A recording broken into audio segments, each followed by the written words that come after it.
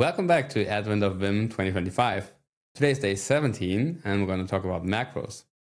Special thanks go out to my YouTube channel members, of course, to my YouTube super chatters and super thankers, and to my GitHub sponsors. And just to let you know, this will be a little experiment here.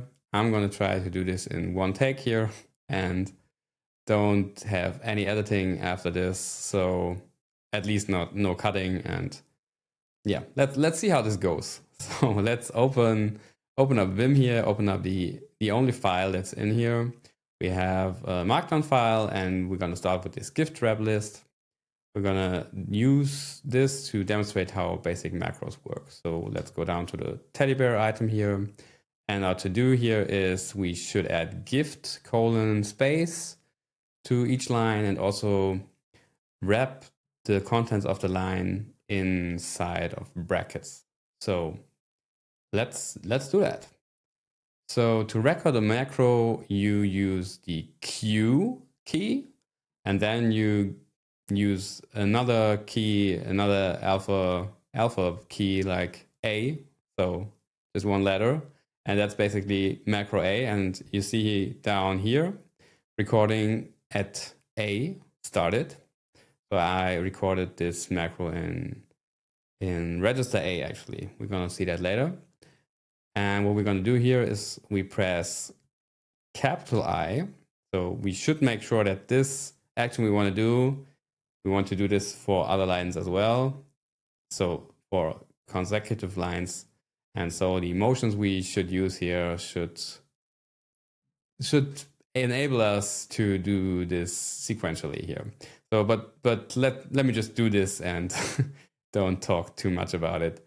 So we're going to add gift here, space, and then I'm just going to start the opening bracket. Then I'm going to hit escape, capital A to go to insert mode at the end of the line, and at the square bracket, the closing square bracket, escape again. And now the thing is we want to be able to spam this macro. So go one line down, and then we press Q again to stop recording the macro. So now we recorded this macro.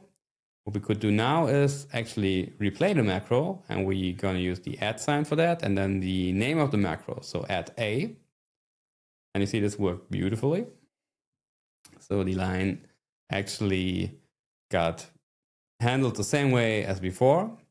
And what we can also do is we can give this whole thing a count. So, oh no, first of all, I wanted to show you how to actually repeat the last macro. You can hit add again, and then you replay the last macro again. So replaying or activating a macro also does take a count.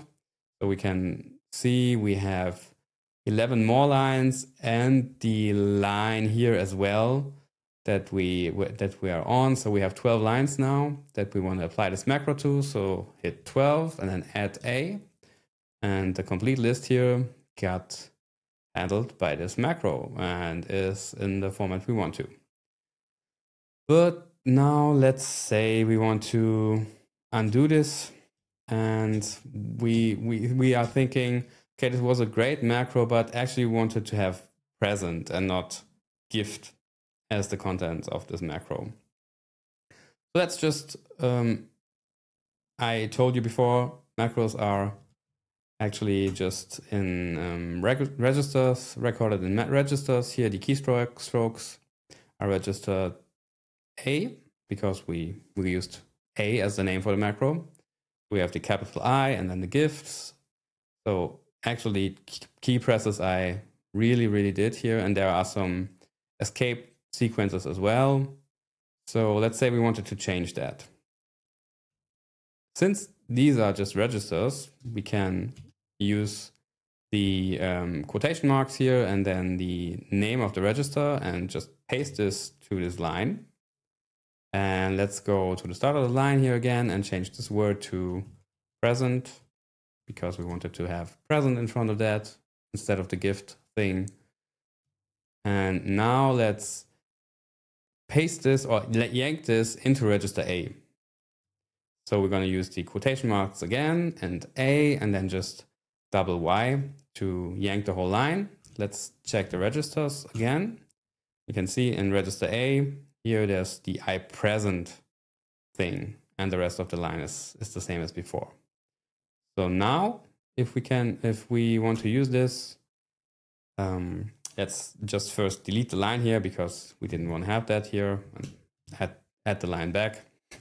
But now we can run the macro A again, and you see this works with the, I actually just, because I yanked the whole line, I messed up and copied the end of the line, so the carriage return character basically inside this register. So this is not the way we want to do that. So we could edit this again, but I won't do that now because the video would be derailed a little bit. So you get the idea. I shouldn't have copied the whole line. Oh, let's just edit it again. So let's just paste the line here again and yank this again into register A, but let's first visually select this. So visually select this, go to the end of the line, but not with the end carriage return here. Now quotation marks and A again, and then yank this, and this should work this time. So let's undo the inserting here and try again to hit add A, and this time it worked. So I could spam it again, or I could give it a count again. So let's do the next 3 lines here, A, and yeah, this works quite nicely. So let's jump down a little bit, and we have another practice here, practice session we're gonna do. Let's say we also already saw that we should prepare our macros so that it is repeatable line by line. So just one more example here. Let's say we wanted to change the toys word in each line to items, and we could go about this in different ways, in different motions you can imagine. So let's say we record in register Q. That's actually my most used register for macros because I can just QQ. I QQ so much. I don't know. Do people say QQ anymore? Back in the days when we were gaming, QQ was something like crying, right? The crying smiley here. Okay, but I digress. We can go, of course, we could go forward with like the word motion, for example. So we hit toys here and change this into items, escape, hit down arrow or J. You know, I've got this keyboard and I have my navigation layer, so I'm using the arrow keys quite much. And then just stop recording the macro. And you might think, oh, we didn't even get to the start of the line, so I messed up the macro anyways. So let's just undo this and do this again. And again, record into macro Q. And this time we're going to press 0 to start at the beginning of the line and then go forward a few words, change the word to items, escape, go a line down, press Q to end the macro. Now I could use add Q again, but you see, because we have fewer words before the toys item here, we just jumped to the items or to the elves and we turned elves into items, and that's not what we wanted to do. Right, so in this case, we could have written the macro a little bit different. So let's record it again, like QQ, go to the first or to the start of the line. Then we could basically find the colon, for example, and then go 2 words to the right. This would work on every line. So change the word to items, go a line down, and switch the macro off or stop the recording. Hit add Q again, and this time this works. So just a reminder to choose the right motions for your macro, and sometimes it takes a while to to find the right motions. You have to think about it a little bit. But the more you do it, the more practice you get with it. And yeah. One more thing I wanted to show you was we can also add instructions to a macro that's already there. The example here is actually quite bad. So let's undo the things we did. We still have the same macro in here that works. Let's say we wanted to add like a new line after each of those macros here, after each of those lines, after we applied the change from toys to items here, and have some I don't know, dashes or something. So we could edit the macro the way we did before, but we could also add something to the macro. So to add something to the end of the macro, you actually press Q, and then I recorded it to Q, right? And you press the the capital letter for the macro name. So capital Q, and now I'm gonna add everything I do here. I'm gonna add to the macro. And this time I didn't actually do it very wisely, because now I'm in the middle of the line here.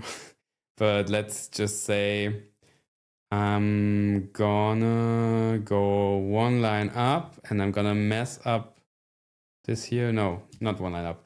Let's just go one line down and just insert this and insert 3 dashes, right? And then hit enter to go to the next line.